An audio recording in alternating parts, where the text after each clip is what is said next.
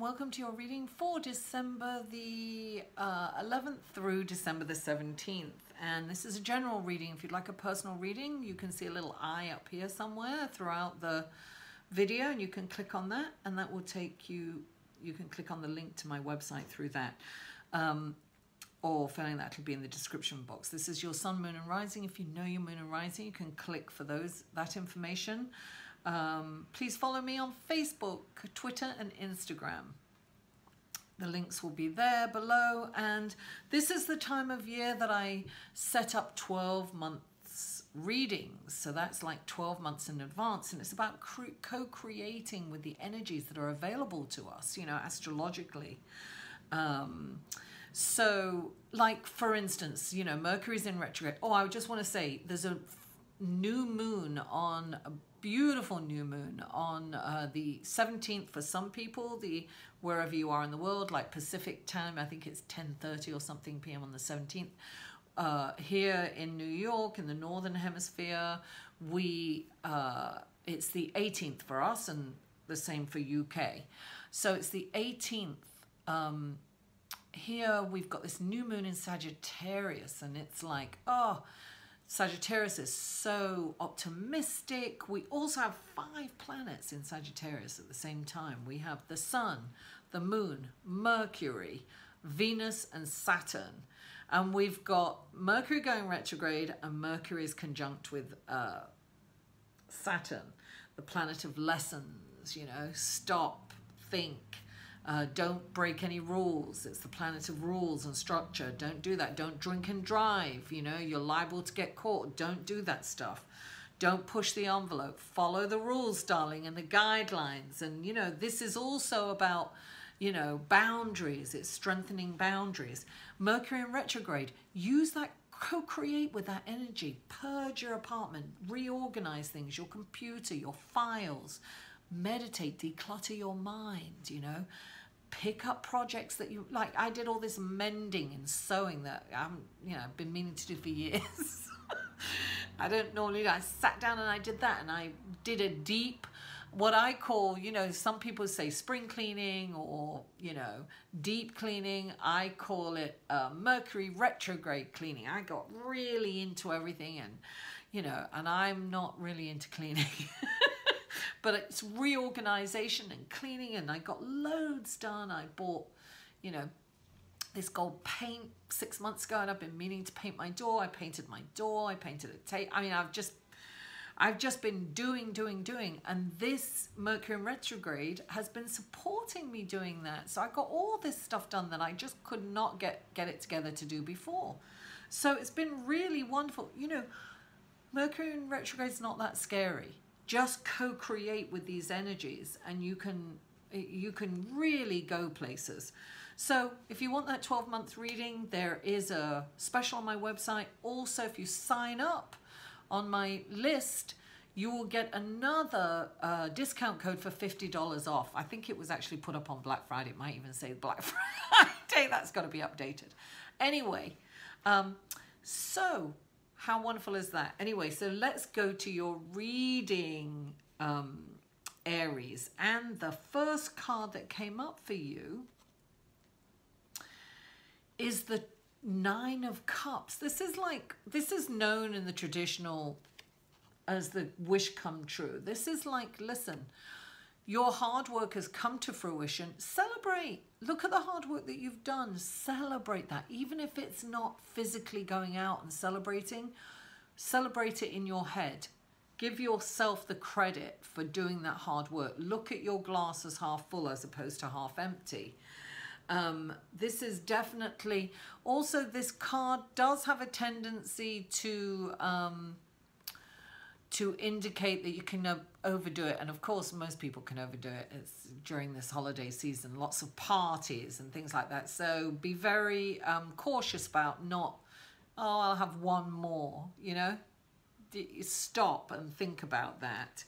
Now, clarifying that is the Four of Cups, which definitely is that whole thing of, you know, daydreaming, not being present, wanting something you can't have. Look at what you have got and celebrate that. That's what this message is.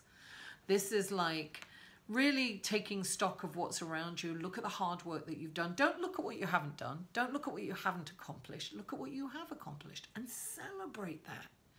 You know, spiritually, inside, give yourself the credit. Make yourself feel good. You know, sometimes you've got to toot your own horn, you know. Now, the next card that came up for you is the Knight of Cups. This can be, you know, party invitations, which is, you know, these are like meaningful relationships happening. It doesn't have to be, it's not necessarily a love relationship, but it's definitely meaningful. Your relationships are more meaningful and you're going to focus on, and listen, Venus is squaring Neptune in Pisces. So this is about also looking, don't give love where it's not warranted. This is about revisiting your relationships and not giving too much away to those people that don't deserve it. So really, you know, focus on the deeper meaning relationships for sure. Oh, also with this new moon, it is trining Uranus in Aries. More fire, surprises, serendipity, perfect timing kind of thing. Oh, it's exciting, but it's very important to remain grounded. And here we have the Knight of Coins right under the Knight of Cups. So this is like, you know, emotional, deeper feeling. This is about being grounded. This is about look, when knights come into a reading, it's about moving forward, right? You know, this is about hard work, methodically and strategically moving forward. Just kind of, it's almost like I say, oh, I've got to plod along, you know, keep going. No matter what, just keep going. So this is definitely about hard work. And this is about recognizing the work that you've done, right? This is definitely recognizing the hard work. Keep going, Aries. Now, the next, you've got two cards that fell out in this position. And this is, you've got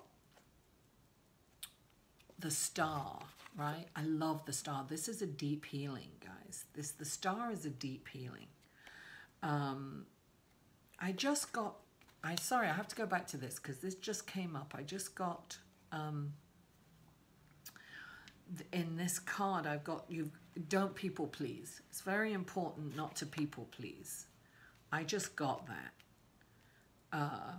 So with relationships, you know, revisit these relationships and don't waste your energy on people that don't deserve your attention or love. So you've got the Star card. The Star card is hope. This is the card of hope. This is light is being shed where darkness once was, and your path is being illuminated. That when the Star comes down, it's a deep emotional, spiritual, and physical healing too. It's time to take care of yourself, Aries. It's time to eat healthy, exercise. And you've got the world, darling. The world is at your feet. You can choose to go in a completely different direction. And what's interesting here is that what's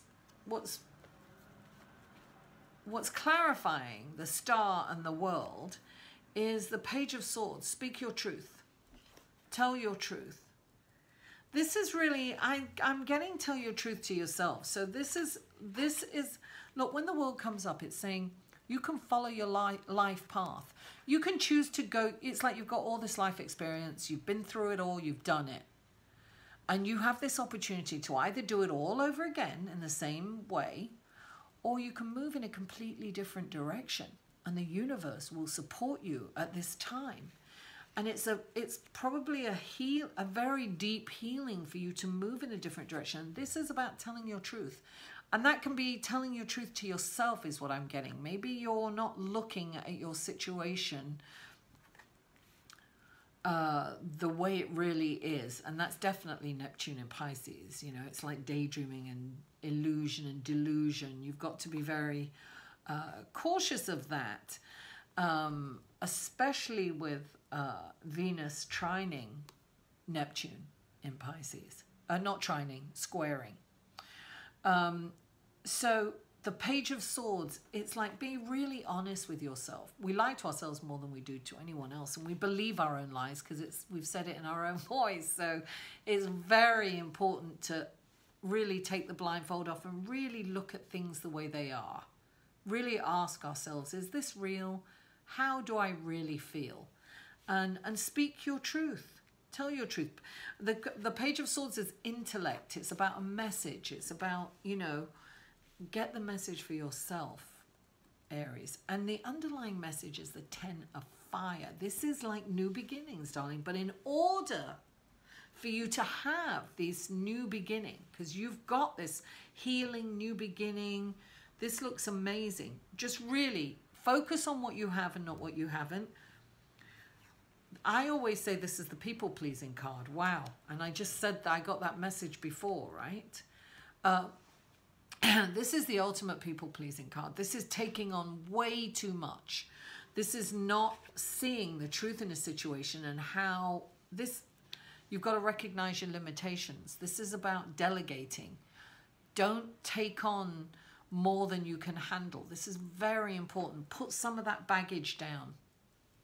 Put it down so you can move forward, because this is all about moving forward and moving forward in a different direction and a deep, deep healing. But you've got to drop some of this. This can be,